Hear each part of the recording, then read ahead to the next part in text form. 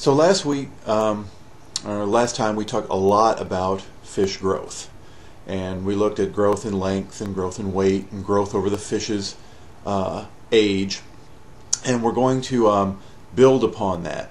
Now, one of the reasons that we spend so much time talking about fish growth, Dr. Heidinger always told me this. Dr. Heidinger said that if you really want to understand fish, you got to understand how they grow, because we talked about how growth is one of the important dynamic rate functions defining a population. Size affects everything in a fish, right? The bigger fish have more potential prey, they're less vulnerable to predators. Bigger females can have more babies. Of course, from an angler standpoint, bigger is always better. So that's why we talk so much about fish growth. Now, we're going to extend that, and today we're going to talk about fish condition. Okay, so condition is kind of what it sounds like. What condition is the fish in? Condition can kind of be thought of as the fish's health. Really, when we're talking about fish condition, we're talking about its plumpness. Okay, so we know that fish grow in length, but for a given length, there's a wide range in weights that you're going to find in fish. Fish tend to grow in length first, and then they put on weight. So you have two fish that are the same length. Say I've got a 150 millimeter crappie out of Spring Lake and a 150 millimeter crappie out of Wren Lake.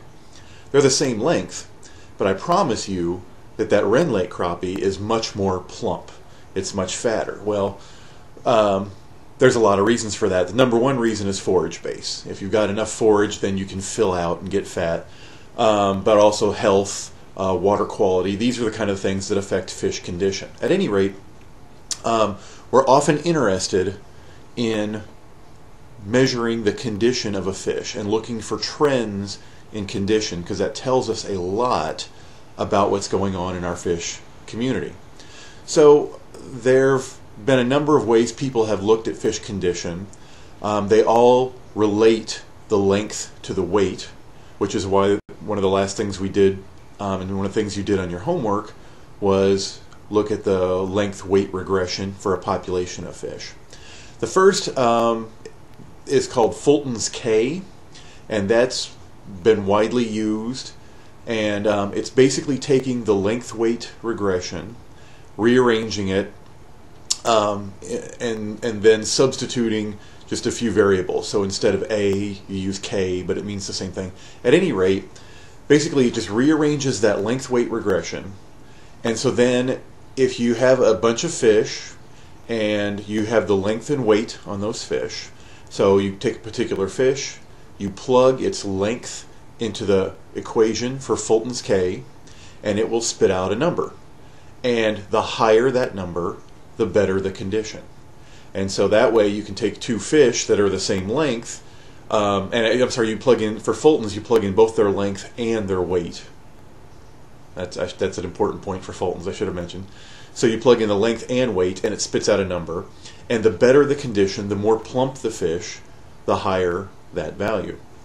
And so a lot of people use this. You'll see in a lot of earlier literature that it's used all over the place. And it works in that more plump fish have higher Fulton's K, and so you can use it in that way. But there's a few drawbacks to Fulton's K, and that's why it's not used as much anymore. First off, you can't compare among species. So if I get a K of 1.5 in a largemouth and a K of 1.5 in a bluegill, that doesn't mean that those two fish are kind of the same condition. Okay, it just means that they're just have the same Fulton's K. You can only use Fulton's K within a species, and that limits its availability or utility. Another problem with Fulton's K is that it has a length bias to it.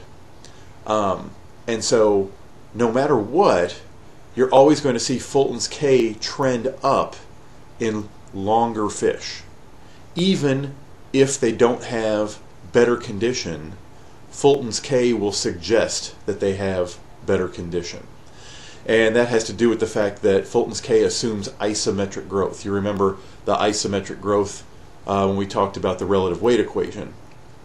But most fish don't grow isometrically. Most fish grow allometrically, and so that's why Fulton's K isn't quite the best.